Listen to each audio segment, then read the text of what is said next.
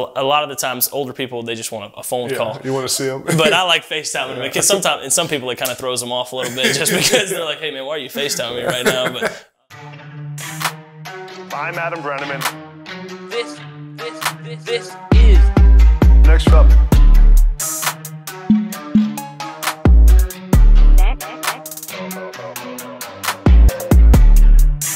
Wild. Next up. All right, man. Well, appreciate you coming to the Airbnb in I Orlando. appreciate y'all making the trip, man. This is awesome. No, had to come see you in person, Let's man. go. It's better than being on Zoom. Yeah, so. that's right. That's right.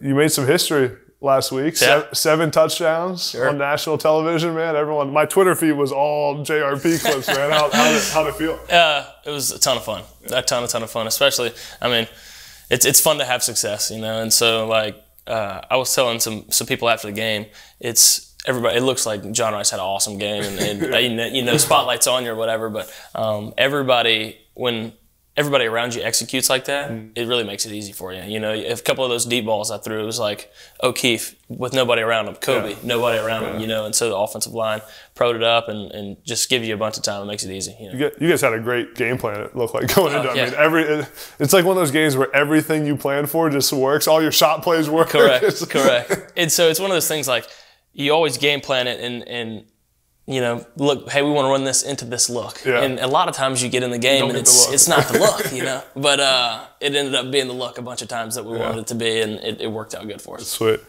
right, let's talk through this touchdown you had against Temple. All right, so the way this play starts, we motion the guy across, kind of wanting to see, are they going to man this out? Or are they going to zone it out? Right, that's the kind of the first assessment of the play. Then from there, you're going to go kind of through your checklist. Every play kind of has a little checklist that you go through. So first being, hey, they're going to man it, they're going to zone it. This guy runs across, they're thinking, okay, maybe they might man this thing here. Ended up zoning it out. But my checklist starts with the immediate threat of taking me rolling out. So if I'm going to get tackled within taking 2 steps, I'm going to shovel this ball to Johnny. To the running back. Yeah, to the running back. And he's going to follow Sam. And he's just going to walk in the end zone, right? And so nobody immediately took me, so I'm going to continue to roll out. From this point, we're just doing just a pick play or a rub play. So you're reading him right there. Correct. Right. That's our guy. Yeah. And so with him being so soft, if he would have come up and blitzed, then it becomes all right, this guy's a real threat here. Since he's so far back, it's like I can beat this guy outside, right? Yeah. I can beat this guy all the way out. So then you go to your rub play. And so you're just going to have a sit down by our number 2 in this sense, just an out by O'Keefe. And then Kobe's going to try to rub O'Keefe's guy that's going to be running across if it's man, and then he's getting to the back pylon, right? And so they ended up zoning this off pretty well. And so for me, I'm going through it, and it's like, all right, this isn't really what we wanted here. And so my eyes immediately go back in to Steven. And so, hey, can I fit that ball in right there? The end zone, yeah. And there was a guy right there. And so then it gets to a point where, all right, we're just going to try and make a play here, right? And so at that point, it was just, let's just try to beat him out around the outside.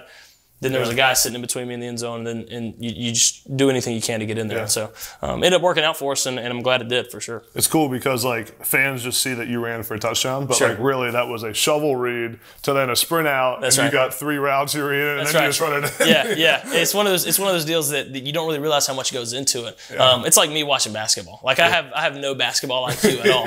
I just see a guy make a 3, and it's like, let's go. Yeah, there's a whole play there. But there's a whole play they're running, you know. And so, but yeah, there's a lot that goes into it. And when you got coaches like Coach Malzahn and Coach Lindsey that are drawing up plays like that, it makes it hard on defense. It's really just like an extension of almost a triple option. You know what I mean? Like you got an option to shovel, an option to throw, an option to run. Essentially, yeah, that's exactly right. That's cool, sweet man. Yeah, it was the space game. That's right. Right. So that's right. Explain like where that comes from, and then you wore the astronaut suit to your post game press conference. So space game originally UCF was built for NASA. Like the school was instituted for NASA, and so I don't know all of the ins and outs on it, but every year they have a space game, and to kind of, I guess, remember that or play off of that, you know. And it was my first experience with it, and it was a really cool experience. Everybody's dressed up in like space game outfits, aliens and astronauts. You see them, and then earlier in the week, there was a video that kind of went viral of Malzahn wearing the spacesuit, walking through the. It was like one of those old Sports Center commercials, you know, where they like have the mascots in the office. It kind of reminded me of that a little bit. But yeah, he did it, and then after the game, you know, they pull you hey, can we go do media? Yeah, sure, whatever. And I walk in, and there's the spacesuit laying out on like the couch that's in the waiting room for the media, and I was like, "Is anybody gonna wear that?" And they're like, "No." Let me put it on. And so it ended up being a funny thing. I watched the post-game press conference, and it's funny because you walk in and you're like smiling the whole time. I was like, you must have been in a great mood after that game, and you're trying not to laugh. Right? Oh man, unbelievable! Because it wasn't anything planned that we were gonna do it. It was just like it's right there, and they were like, I bet you want to put it on. I was like, all right, I'll put it on. And so sure enough, walked out, and of course it was fun. Did you like the jerseys? Oh, dude, they were unbelievable. Unbelievable. And it's one of those things, they keep it from everybody. They keep it really hush-hush until game time, and then they reveal it like 2 days before or something. But I got to kind of get a sneak peek earlier in the week, and man, they were sweet. The Citronaut blue on there was kind of fire. So cool. So fire. I've noticed, I feel like UCF is so innovative in like the digital media landscape, and like with the space game stuff, like just how I saw they changed the name of the Twitter account to like Space U or something. Well, I forget what it was. Something. And then like even the stuff with like the QR codes on the back of the jersey. Do you notice that kind of stuff? Yeah, I feel like they're advancing the game. Yeah, like it's definitely like pushing the envelope. Like as far as like next, I guess, wave. They say the future of college football. That's what Coach Malzahn always says, and it's kind of a slogan around. But we're doing new stuff that other places aren't necessarily doing, you know?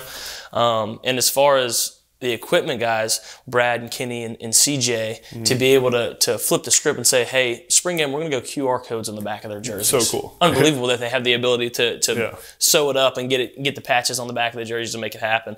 But yeah, I mean, I think it's very, very obvious that we're kind of pushing the envelope with that, like with the decals on the sides of the helmets, with the space game, changing it for just a jersey for just a game, or QR codes on the back, changing the name of the Twitter. Like it's all the little things that is kind of changing the game a little bit. Well, after you have a game like last week where you have 7 touchdowns, do you go on Twitter after the game and notice that you're trending and stuff like that? Like, do you ever do the good old name search on Twitter? Because there's probably some bad stuff there too sometimes. Correct. You'll get in trouble doing that. But I'll tell you about it. Ole Miss, I love the social media, right? Coming from high school, like you do something and hey, you end up playing really good. It's like, hey, I want to go see what everybody's saying about me on Twitter, what's everybody posting on Instagram and all that.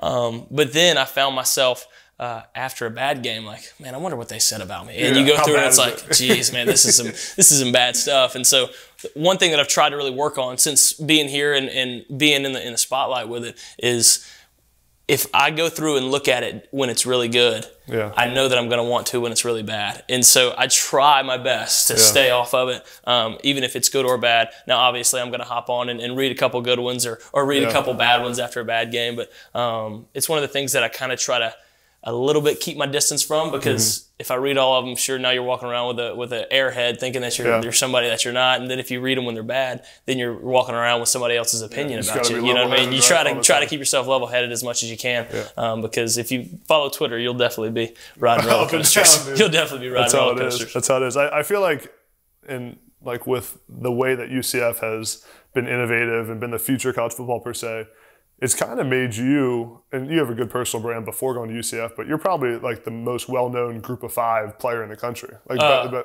best quarterback. And do you think that they have something to do with that? Like they do a great job on social media, like the videos, they posted the video of you with each touchdown. That was really good. Such a cool video. We were just watching that, and like, that's a sick video. Like they branded you so well. Like it has to be an asset for your brand. Yeah, those guys, I mean, they do an amazing job. And me and Kobe Hudson were talking about it earlier in the week. It's like our guys that work the cameras and Connor behind the camera, I mean, like, those guys don't miss a moment. Like they catch everything, right? And so it really, and then they give you the content to say, hey, you can push this out there if you want to. Hey, we'll push it out there and we can collab on the post, whatever.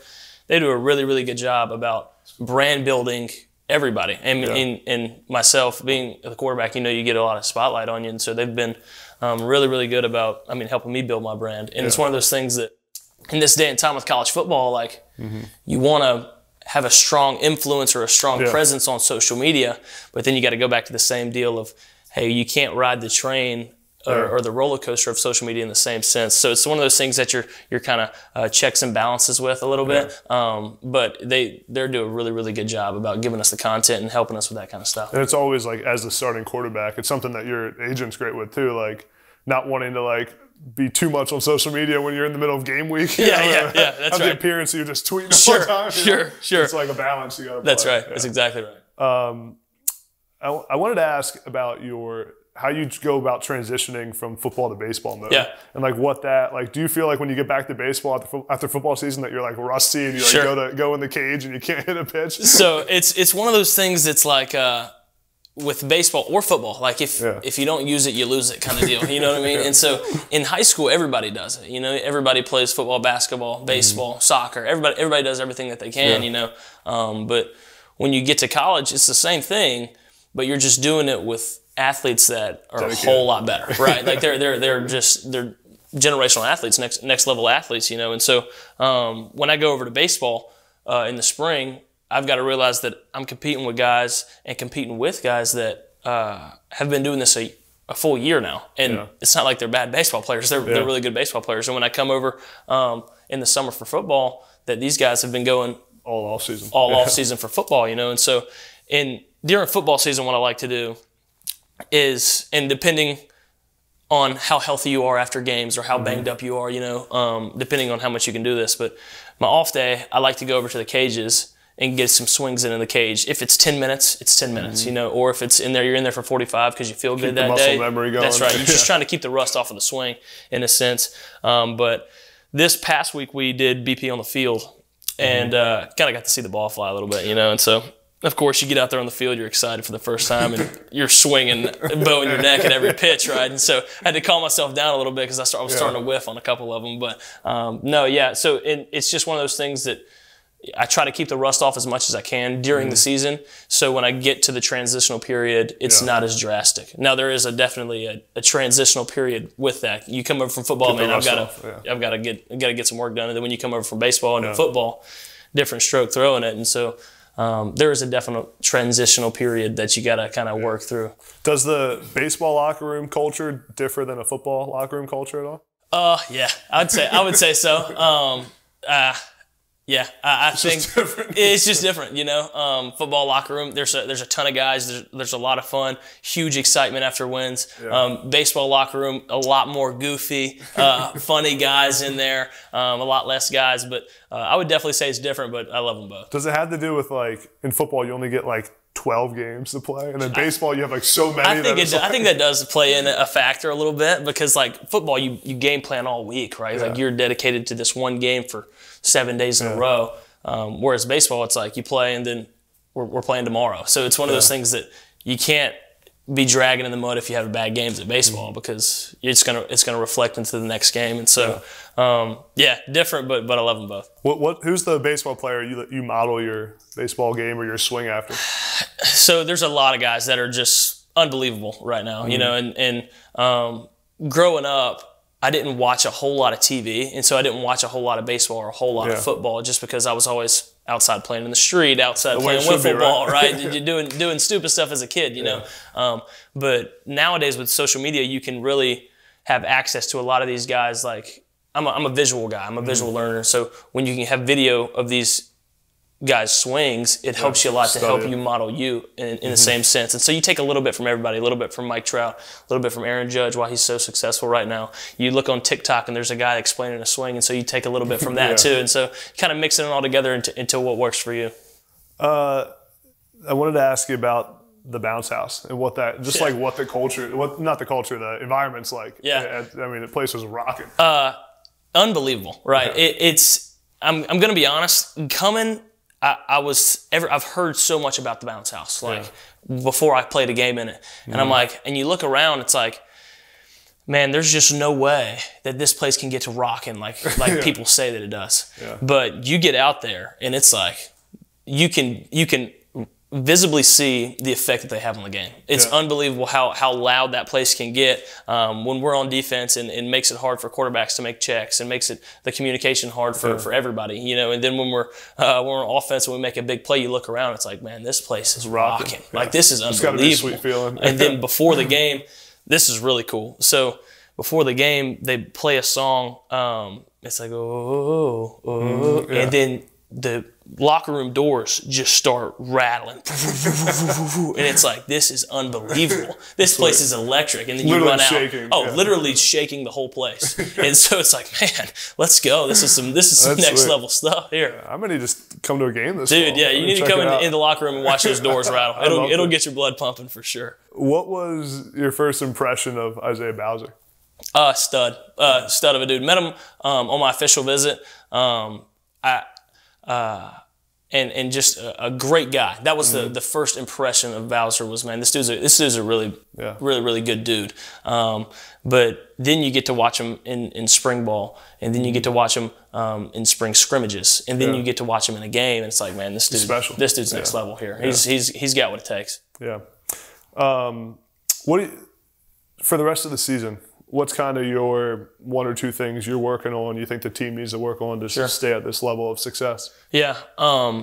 It's Coach Malzahn talks about it all the time, and Coach Malzahn always talks with his hands, right? Yeah, and so he's very, very audible with his hands. And so he always talks about second half of college football season, a lot of teams will get up to a playing standard and will just stay right there. He says, we need to keep going this way. And it's one of those things that everybody kind of giggles at because he's so animated with what he does with his hands. But I think that's exactly right. Yeah. A lot of teams will get to a plateau in a sense. It's like, hey, man, we're doing good. Yeah. Or, hey, we're not having as much success as we want to. And they just kind of flatten out. But I think if you can build from week to week, whether it's a good game or a bad game, if you can say, hey, let's find a way to get better because of this, or find a way, hey, when this situation arises, we got to do this better. I think that's when you get to go in this direction, you know what I mean? Yeah. And I think that's what we got to do. Game to game, you got to focus on little things or big things that you can build upon to keep getting your team better. Take me through your weekly preparation schedule. Sure. What are you watching each week and on film, or each day on film? Yeah. So off day is early in the week. So we have a game, then we have Sunday, and we break down the game, right? Yeah. Whatever, good, bad, ugly, we break it down, boom, and then you put it to rest. 24-hour rule, after that's it, we're done, right? So then the next day is off day. And so in that, you're getting a lot of treatment. Got treatment this morning, get some lunch, grab lunch, whatever. Then I'm kind of skimming through base downs. Like what does this team normally do? Basic down and distance, first and 10, what are their main blitzes, right? Just the main overview of what you're going to get. First and 10, second and 7 or less? Sure, that's right, yeah. And so just getting a main little skim through, right? Then Tuesday rolls around, and then I get the coach's breakdown of their base downs. And so the notes I've taken, I can say, okay, we saw the same thing here. We saw the same thing here. I saw this. What did y'all see? And we can kind of break it down with each other a little bit more. And then that's when you really dive into it. And then that's when they're going to present, hey, this is what our game plan is. This is the looks we want to go into when we get this, right? And so then after Tuesday, you get into third down and red zone. And so third downs from 7 to 10, third downs 5 to 6, third down 3, third down 1 to 2. This is what we like to do. This is what they do.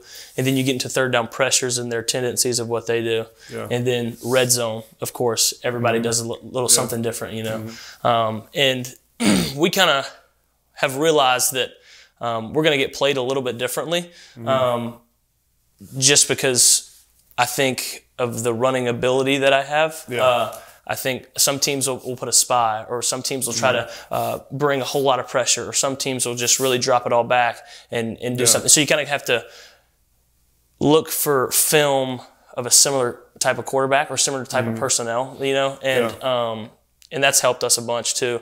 But then after that, you're doing a quick review, you're walking through, and then you're just making those game time. Getting ready. Yeah, sharpening up the tools and going into the game. What are you guys seeing the most with your ability? Is it like one with a spy you're seeing a lot of? Or? So early on, it was just straight zero. Like it was like, hey, let's pressure this dude and make him throw the rock, right? Like let's bring it all at him.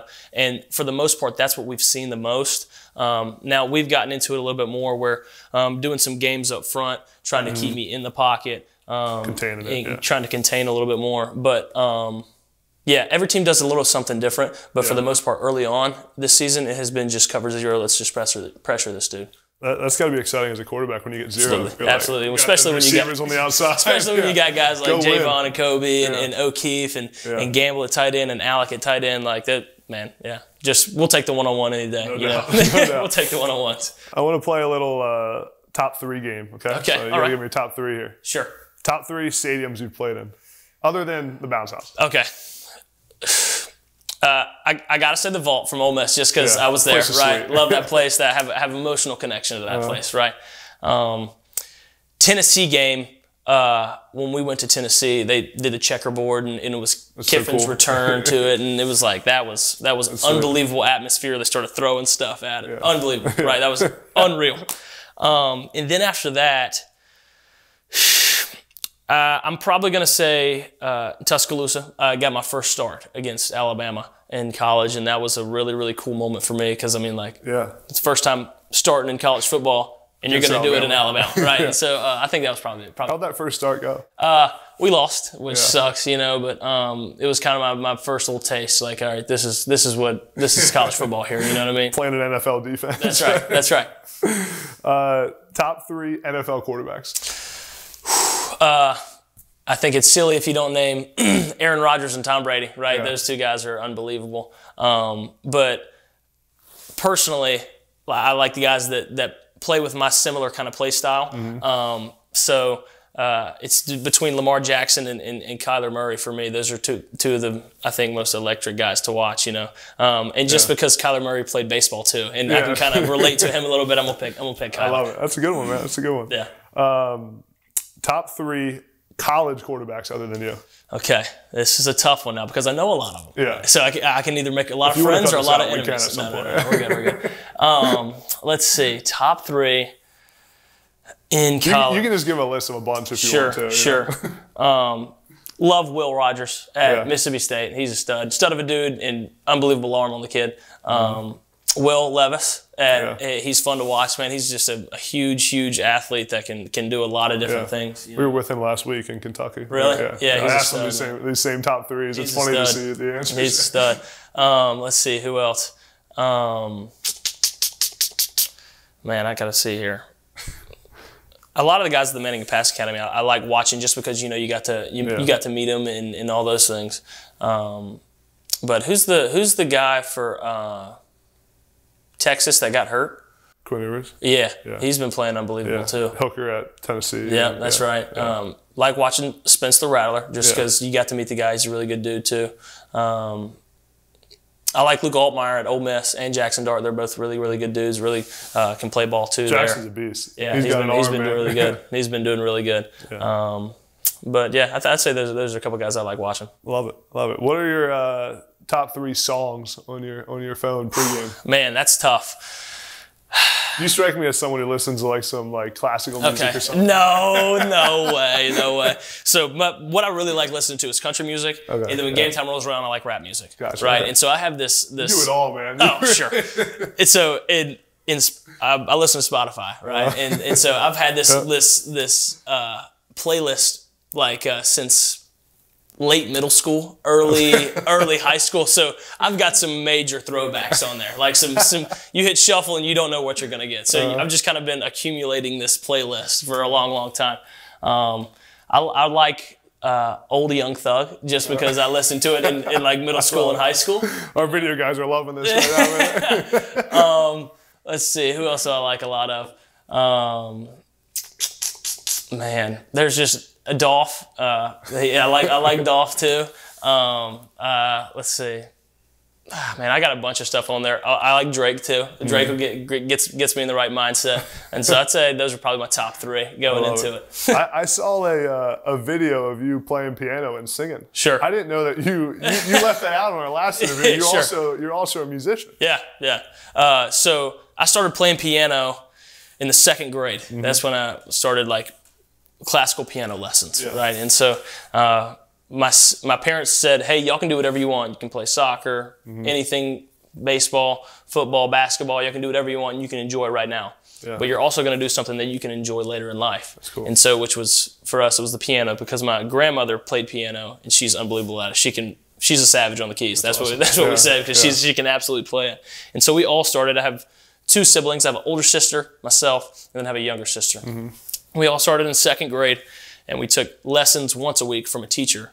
And then the other days of the week, we would ride the bus home to Gran's house. We would do homework, and then Gran would grab us by the ear, and we'd get on the piano and practice the piano. And so I did that from 2nd grade until probably 8th or 9th grade, you know, and there's a competitive thing to it, because like you practice a piece or whatever, and then you go compete at an MMTA event, and you compete for the best in the state. I think at one point I was placed pretty high, maybe like 4th grade. I'll say 4th grade. I was running it back then. But then after that, I started hearing stuff on the radio like country music and stuff, and I could figure out that if I can just look up the chords, I can just play it on the piano and kind of. And so once I started doing that, my mind kind of shifted from the classical music to Luke Combs, Riley Green, Morgan Wallen, those guys that I like hear on the radio. And then maybe I can replicate that on the piano a little bit. Is there anything you don't do? It's unbelievable. We actually have a piano back there. You want to go? If you want to play it? Let's rip it. Get something to do it. What top 3 apps on your phone that you use the most? That I use the most. I Snapchat a ton. Text message, of course. Yeah. Really big social butterfly. Really like to talk to people, whether it's my girlfriend, my buddies back home, and then FaceTime. I'm a big FaceTimer. A lot of the times, older people, they just want a phone call. You want to see them? But I like FaceTiming because sometimes, and some people, it kind of throws them off a little bit just because they're like, hey, man, why are you FaceTiming me right now? But I'm a big FaceTime guy. I love it. That's such a Gen Z answer. That's exactly right. Snapchat, FaceTime. Exactly right. I wanted to ask you, so I did an interview with Kenny Pickett a few months ago. Yeah. And he told me what was the most challenging NFL draft question he got in this combine question. I'm going to ask it to you. Okay, all right. All right. So he was asked by a team, I don't know, he didn't say which one. You're on a bus, okay? This is hypothetical. Hypothetical. Okay, yeah. All right. And they want to see how you answer it, I guess. Sure. You're on a bus, and the bus is going downhill. Loses your brakes. You don't know how to stop the bus. Okay. Where do you want to be sitting on the bus when that's happening? Is it just me on the bus? Is it a bus full of women and children? What are we talking about? It's a bus full of people. Okay, all right. When the bus stops, where do I want to be sitting? Just as it's going downhill with no brakes, and there's like no one knows what to do. Where do you want to be on the bus? I want to be driving the bus and figuring out a way to stop this deal. Yeah. You know what I mean? Yeah. That's the right answer. Good. Let's go. Kenny said he answered it by saying in the back. Oh, dang it! That was what I was thinking. In the back, like you want to be like, all right, how do you survive away from impact? And they're like, no, they want you to say that you want to drive. So the bus. I nailed that one. So you nailed it. Let's go. Yeah. That's a true leadership answer. Let's go. I love it. What's the most unusual thing you do before a game? Unusual thing that I do before a game. Let's see. I have a routine, right? So I think we're creatures of routine, right? So we're going to get there, especially a home game. We're going to get there. We do the night walk. We come out. I change shirts out of a jacket because it's hot in Florida. And we go out to the 50-yard line and we say a prayer as a team. Yeah. Then after that, Coach Malzahn, Coach Lindsay, and the quarterbacks, we're going to walk through plays that we have landmarked, like, hey, if we're right here, this is what we want to do. If we're right here. If we get to the left hash on the 40. Left hash 45, this is what we're running. Yeah. If we go right hash 30, this is what we got, right? So a couple of landmarks we walk through. Then after that, I'm going to go in.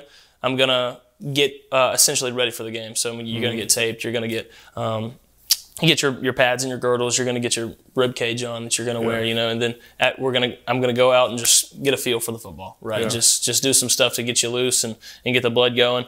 And then after that, we're going to go in.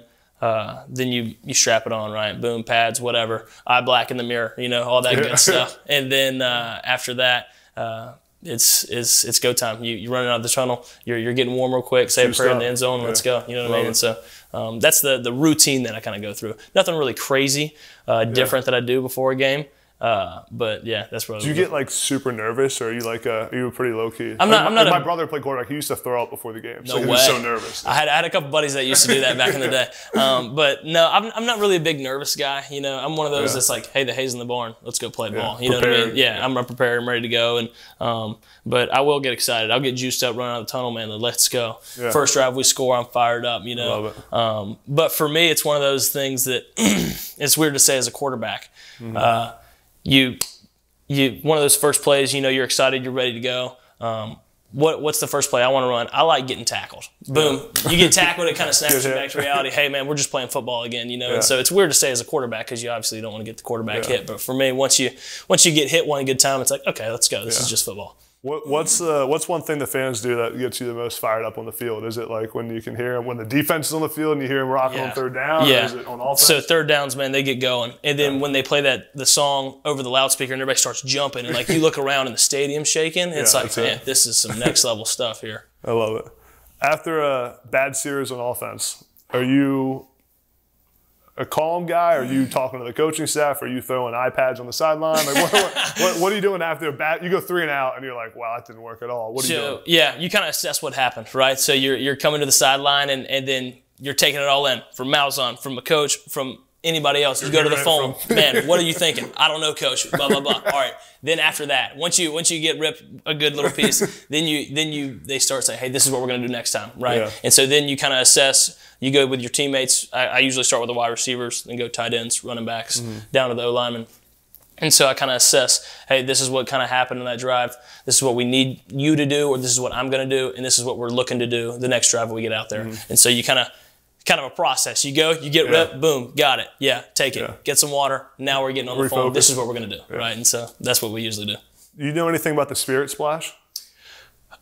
So in the facility, there's a wall that has the Spirit Splash on it, and one week I was like, guys, what is this? Like, what is the Spirit Splash? And somebody explained it to me. Actually, Alex Ward, the long snapper, he's been here for like 45 years or something like that, something crazy. Shout out my guy. But he explained to me like it's unbelievable that people get into it big time.